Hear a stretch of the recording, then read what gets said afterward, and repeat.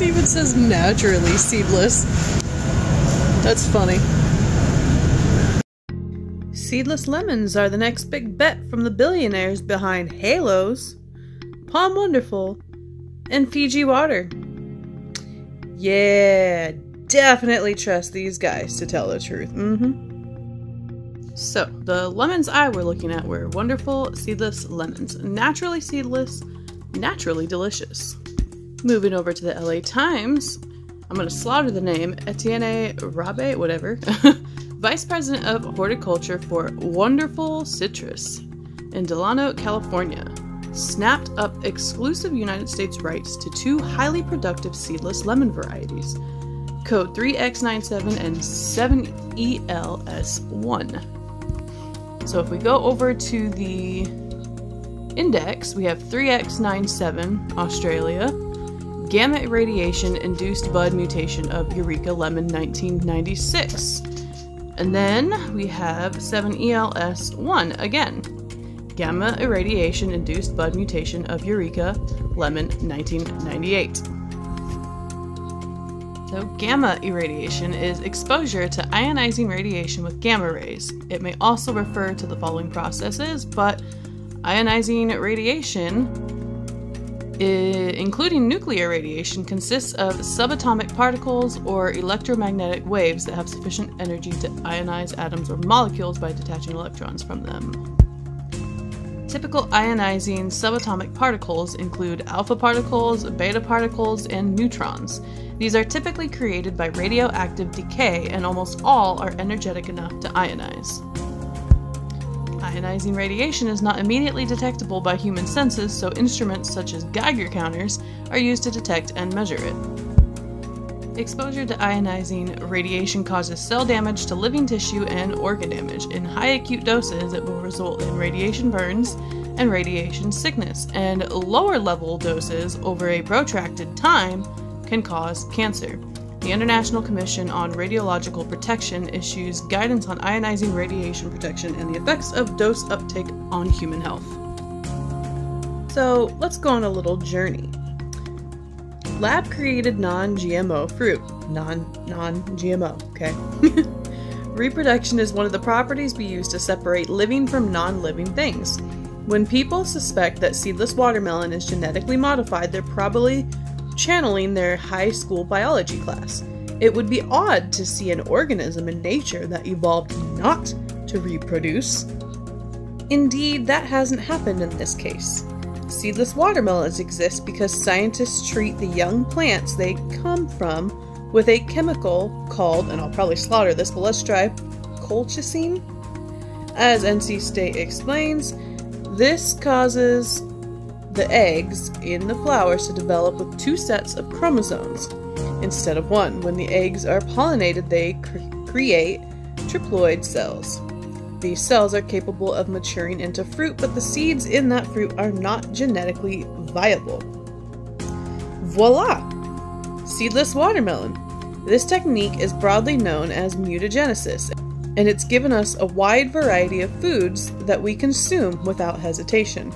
The Non-GMO project linked to an article that correctly explained the breeding process, though the author didn't mention the pivotal role colchicine plays in doubling the number of watermelon chromosomes.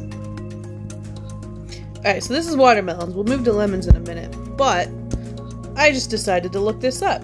So what do we see here? Colchicine is a highly toxic plant hormone that is used medically in the treatment of gout and in specific research. It stops the process of cell division. Exposure to colchicine can be fatal in very small doses. Emergency response. Chemical dangers. When heated to decomposition, colchicine emits toxic fumes of carbon monoxide, carbon dioxide, and nitrogen oxides. And then we have eye exposure, ingestion exposure, inhalation exposure, skin exposure, right? Things that can happen: multiple system organ failure phase, hypovolemic shock due to extreme vascular damage and fluid loss, okay, GI, right? Nausea, loss of appetite. First aid. General information, antidote, eye, ingestion, inhalation, skin. Here's eye exposure, ingestion. Hey, look, charcoal, yuck. Inhalation. Okay, so this is what's getting sprayed on the watermelons. Now that's watermelons. In citrus specifically, there have been other modes developed to reduce seeding as well. Gibberellic acid enhances ovule abortion, and copper sulfate has been shown to reduce seed number in fruit.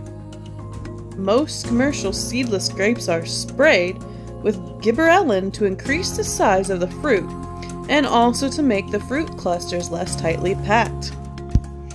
Alright, now this one is another one that I found two terms that you guys are going to love, and I'm probably not going to say them, but I'll show you them.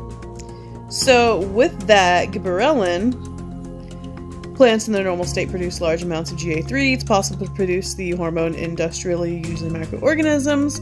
Scroll a little bit further and look at where it says GA stimulates the cells of germinating seeds to produce molecules that code for hydrolytic enzymes.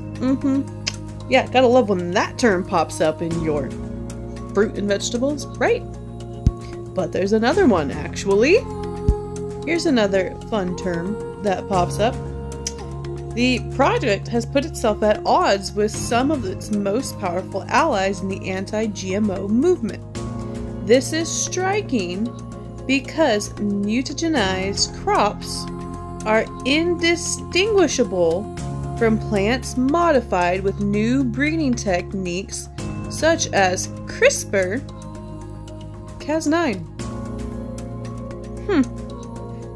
Man, these terms should not be popping up in our food products at all. So lastly, we're going to look at the Eureka lemon, okay? The one that came from Australia that we read about. The article tried to claim it was natural. It just came over and we're just growing the plant they grew. Well, origin. Eureka SL is a seedless Eureka lemon developed from irradiation breeding in South Africa. Okay. Just because someone in an article says, oh yeah, it's seedless, it's natural, it's cool. Do your research. Most of the things that you find are seedless. Most of them are indeed some form of genetic modification with spraying of some sort of chemicals. Okay? Pay attention to what you eat. Do your research. Stop buying seedless crap. It's disgusting. It's not nature. God did not intend for that to be what we eat. Be fruitful and multiply. Genesis 1:12. And the earth brought forth grass, an herb yielding seed after his kind, and the tree yielding fruit, whose seed was in itself after his kind. And God saw that it was good. Verse 29. And God said, Behold, I have given you every herb bearing seed which is upon the face of all the earth, and every tree in the which is the fruit of a tree yielding seed. To you it shall be for meat.